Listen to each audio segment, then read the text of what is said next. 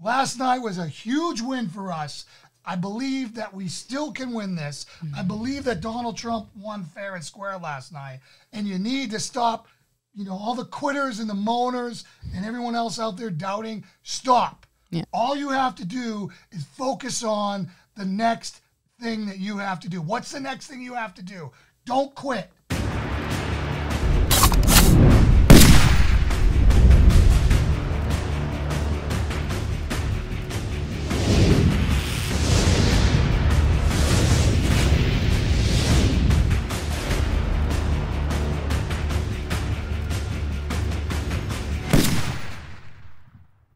The election was last night, and here's the good news. We won a massive tactical advantage. You may look at me and you're saying, Jay, what are you talking about? Everything's indecision. No. Our biggest danger last night was that we got swept away in a blue wave and that we couldn't contest votes and investigate where the corruption was and how many corrupt votes are in. That didn't happen. Last night, we seized the high ground, right? We seized the high ground. We're on it, and now it's close enough that we get to contest every vote.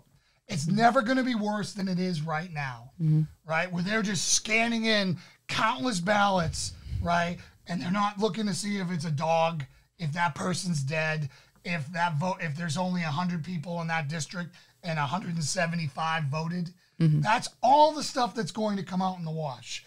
We have an amazing chance at winning. I believe we're going to win. But let's say we don't. Let's say we don't win. Let's say they won fair and square, which I do not believe is the case. We still held on to the Senate. That means no Supreme Court packing. That means no D.C. and Puerto Rico estates. That means no end to the filibuster. That means no Green New Deal. That means that we have a check and balance on the insanity. Yeah. So last night was a huge win for us. I believe that we still can win this. I believe that Donald Trump won fair and square last night. And you need to stop, all the quitters and the moaners and everyone else out there doubting. Stop. Yeah. All you have to do is focus on the next thing that you have to do. What's the next thing you have to do? Don't quit.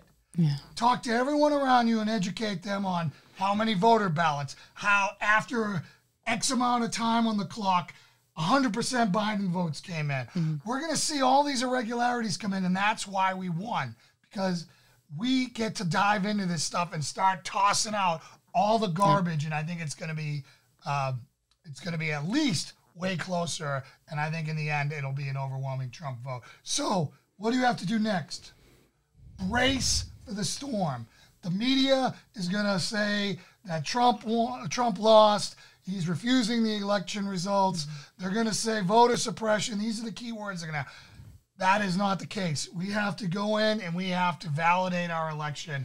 We have to do a recount, and we have to go in and justify every vote, because everything's, not everything's at stake.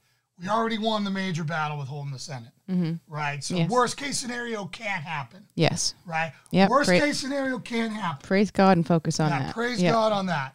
All right.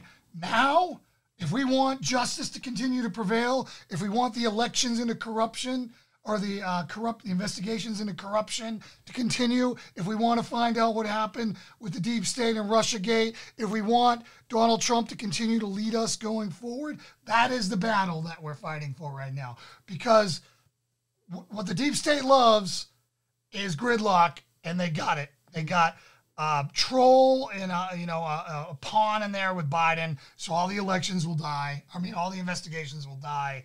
And they've got a Republican Senate that'll do nothing but counter that. So big business will win, middle America will lose, but the Second Amendment isn't going anywhere, and all of our institutions are safe right now because of the founder's genius in this system. Yes. So yes, we won a massive victory last night, all right?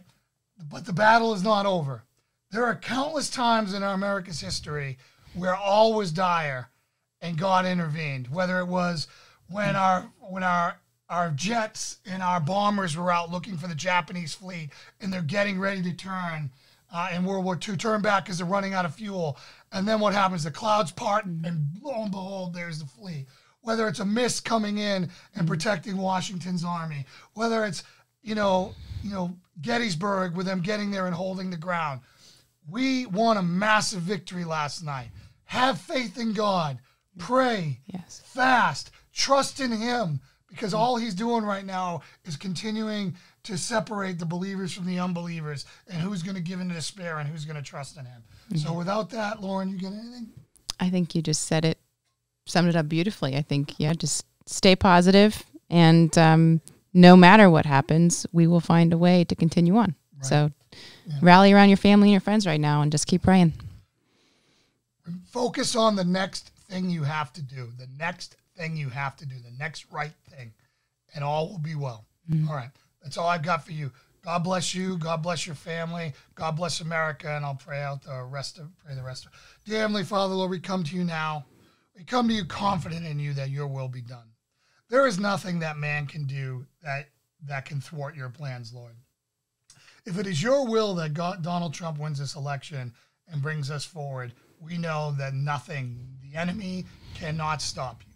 And we are confident in you, Lord, that your will be done and that America will continue to be the home of the brave and the land of the free. And we will continue to track towards you, Lord, and live as you would have us. In Jesus' name we pray. Amen. Amen. Thank you so much. Have faith. Patriot Crusader Mission.